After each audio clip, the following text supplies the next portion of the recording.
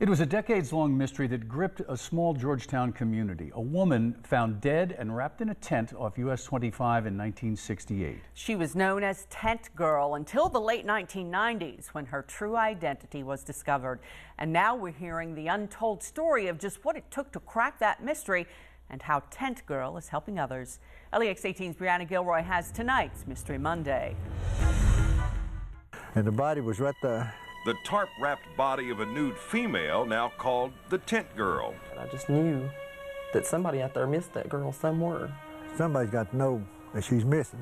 It was a murder mystery, capturing the Georgetown community and even catching the attention of a young man from Tennessee, sweeping him up in a dark obsession. The first time I stood here was in 1987, and here it is 2015. I'm here, and it's different now.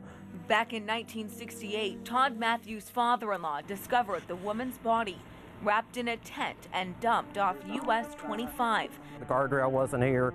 The roads changed its shape slightly. No one knew her name, and for decades she was called Tent Girl. And when Todd heard the story, the factory worker turned into an amateur detective. There were times that we would call people. I tried calling colleges, universities, churches, just emailing them, whatever I could do to try to find more information. But it wasn't easy. Todd says he was spending money to come up to Georgetown and investigate. He says then a series of eerie dreams kept him going. Todd says the reoccurring dreams always involved seeing the woman's face, but one was especially chilling. Now, of course, I asked her, you play along with it, who are you? And she said, cut me out and you'll know. And so we did. The next moment of the dream, she was lying on the couch and I had a butcher knife and I was cutting through the bag, and I could still feel the tension of the material through the handle of the knife. I could hear it cutting. When Todd woke up, he realized he had gone too far to turn back. The scary part was, the thing I can't explain, the butcher knife was laying on the couch. So at some point during that dream, I actually got up. And that's when I realized this could be very serious, this obsession, haunting, whatever you want to call it. And I think it's what drove me to continue to find her. Whether it was the dreams or his determination, Todd eventually identified Tent Girl as Barbara Hackman Taylor, 11 years after he first heard about her and 30 years after her murder.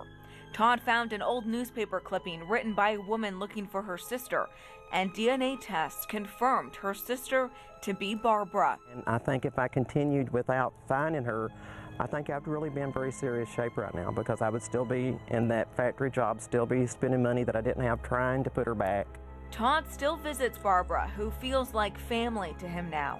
While her mystery is over, he says he now dreams of something else, helping others identify their missing loved ones, like Tent Girl. Well, I know it's going to change a lot of things for a lot of people. Covering the news, Brianna Gilroy, LEX 18 News.